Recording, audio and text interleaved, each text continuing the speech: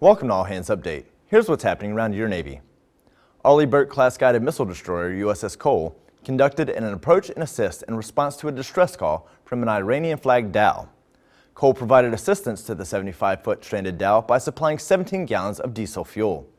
The master of the Dhow thanked Cole for assistance.